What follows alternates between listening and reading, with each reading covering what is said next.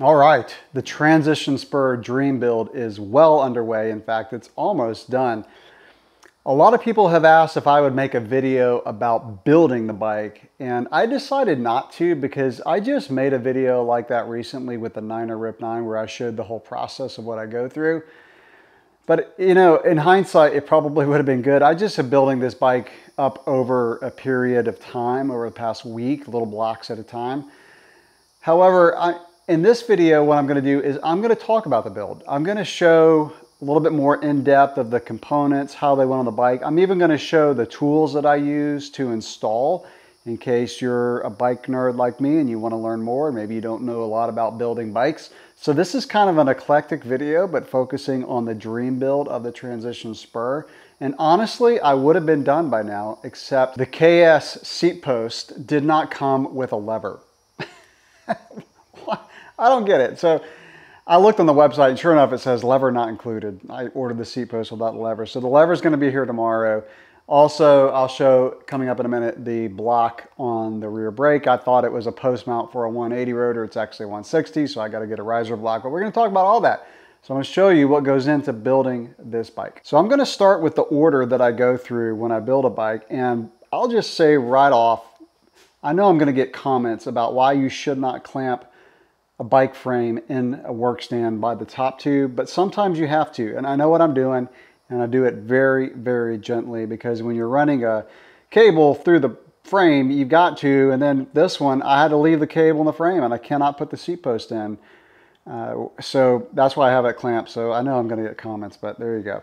All right, let's start with the bottom bracket. So I contacted Transition. This is a dub bottom bracket. For those of you who don't know what a dub is, it means the axle that goes through, the spindle, I should say, is 28.9 something, whereas most are 30 millimeters. So that's what a dub bottom bracket is.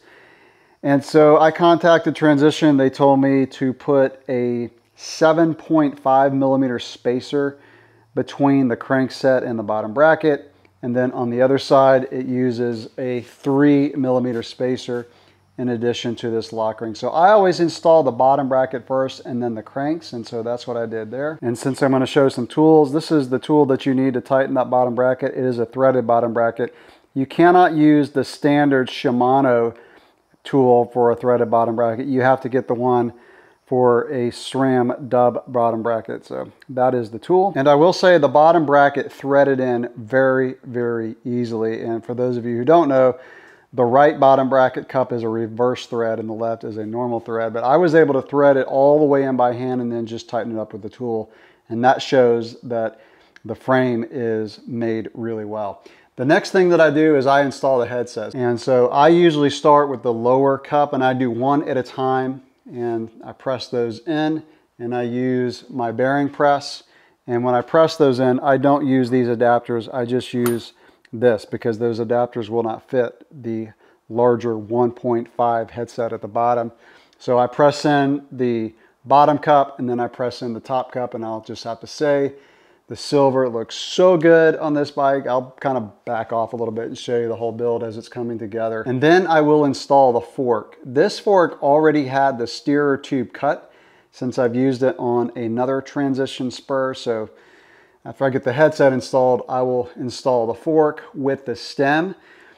And I always try to run one spacer below and then at least 2 spacers above. That gives me the leeway to move the stem up or down. And of course, I like to leave a little bit at the top regardless. That way, if I use the fork on another bike with a longer head tube, it will fit. And again, it just gives me more flexibility to change up the height of the stem. After I put the stem on, then I put on the handlebars. So these are my carbon race face handlebars that I put on the bike. And then the next thing that I do is I will go ahead and put on the levers and install the brakes. And since these are new brakes, you always have to cut the lines. The lines are always too long if you get a new pair of brakes, unless you run like a triple extra large frame. But these I had to cut and then I bleed them. And I have this Shimano bleed kit. I have a SRAM and a Shimano, but this is the one for mineral oil This is one made by Park. It's the BKM1. And inside this kit, you get everything you need, syringes and all that. I've got a video on how to bleach Shimano brakes, and I'll link that below. As I mentioned earlier, this post mount is for a 160 rotor, and you'll see that I do not have a rotor on the bike yet. That's so I could get the SRAM Eagle set up, and I'll talk about that coming up in a minute. And so I have to get an adapter, so and I call it a riser block. So basically it raises up the caliper because I want to run a 180 rotor. All of my Transition spurs that I've used in the past have used a 180. In fact, that's how they come from Transition if you were to get a complete one. I just honestly never paid attention that there was a riser block in the back, so I needed to get that. So once the lever comes in for the seat post and that riser block, I will have this thing ready to go. So I mentioned I installed the bottom bracket and the cranks usually first. I also put on the pedals, and then I get the wheels ready. So I install the tires first, and then I put on the cassette on the rear, and then I will put on the rotors. And I had to take the rotor back off the rear one because I really didn't know until I put the wheel on the bike with the rotor, and I was like, oh shoot, that won't fit. I need a riser block. And then I put the wheels on the bike, and then I will set up the drivetrain. So this is new to me, setting up a SRAM transmission, and someone at Transition told me make sure you follow all the steps on the SRAM YouTube video, and sure enough, it was very helpful. But this is unlike any other drivetrain that I've set up, and you do have to follow the steps. It's really not complicated. You just got to know what to do. You go on the website, or I use the app, little SRAM Access app, which was super helpful. So this spur was not listed in the app, and so I had to put in the chainstay length. So I looked on Transition's website. I put in the chainstay length, the number of teeth that I use on the cassette. This is a 32. And by the way, before I go on, I'll mention, and I did not mention this when I talked about the components that I'm using for the Dream Build, I am running 170 crank arms on this. I've used 175s and gotten pedal strikes, so 170s are really good for the spur because the spur has a low bottom bracket. It's one of the reasons it handles so well, but you do get pedal strikes, and so I'm running 170 cranks, and I just got to say, man, these XO cranks in this SRAM, Axis transmission kit, it just looks so good. Such a good looking bike. All right, so setting up the SRAM Axis, so you put in all your measurements into the calculator, and then it tells you what setting. There's an A and a B setting. There's this little thing down here that you got to set it to A or B. All you do is pop that thing out. It was set on B. I just set it on A, so I'm not going to go much into transmission setup right now, but you set that, and then it tells you how many links you need to do in the chain. I think the chain comes with 126 links, and this one I had to shorten it down to 116. That's the inner plate and the outer plate, that's 2. Okay, so I had to lower it by 5 of the inner and outer.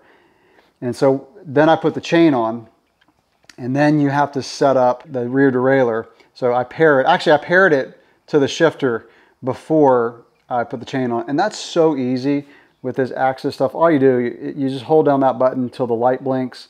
Then you hold down the button on the pod, and that's right here. Hold that down until it blinks rapidly, and you're pretty much done. You can just let the derailleur time out, or you can hit the button again. I mean, that's all there is to it. It's obviously a lot quicker than running a cable through the frame, and to me, that's one of the best things about Axis, is how easy this setup is, and you don't have any cables running through the frame. Not that that's a big deal for me. I mean, I've got it down to a science, doing it so many years, but man, so easy to set this thing up. There is no B-screw adjustment on here. There is no high limit, low limit. After I paired it, I put the chain on, and then you have to tighten this in a certain way, and I won't really go into it, but basically, you leave the axle loose by a turn, leave this loose by a turn, and then you pull back on the derailleur cage, put tension on it, and then tighten it. Again, that's very different than other derailleurs that I've used.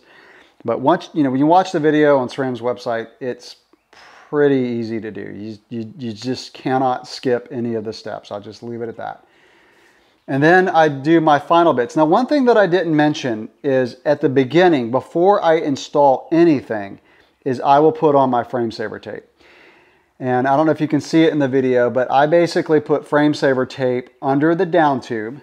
So I run it along. Some bikes will come with frame saver tape installed and some do not. This one did not, so I did my own.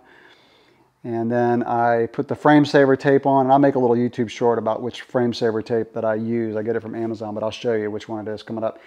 And then I put a little piece right here in case I were to, you know, drop a chain. I put it around the bottom bracket.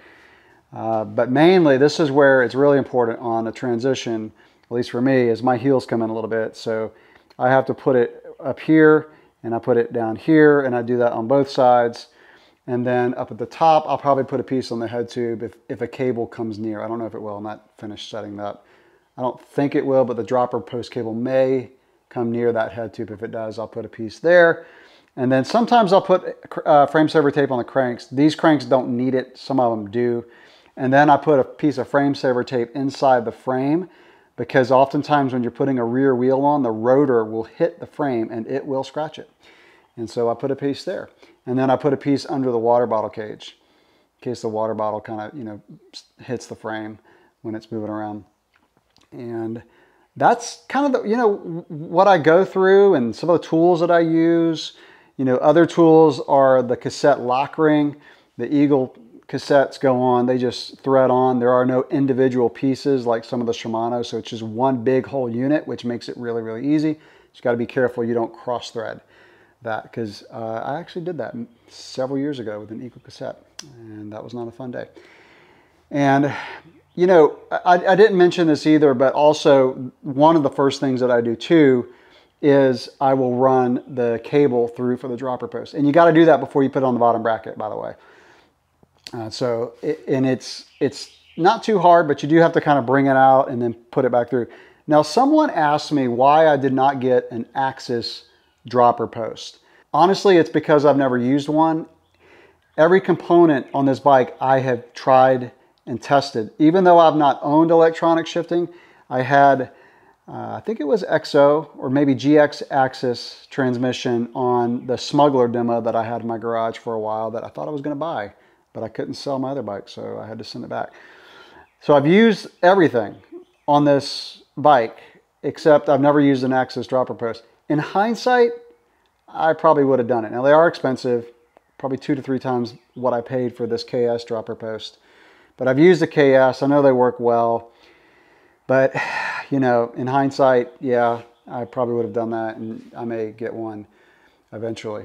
And the final bits that I put on, you know, I put on the grips, and then I put on the water bottle cage. I'm looking forward to getting this thing going. So let me pan out a little bit so you can see this Dream Build as it's coming together with my recycle bins in the background, highlighting the beauty of this bike. So that's it, it's coming together. Once it's all done, I'll do kind of a reveal where I just show the whole bike and talk a little bit more about why I went with the Spur as the frame.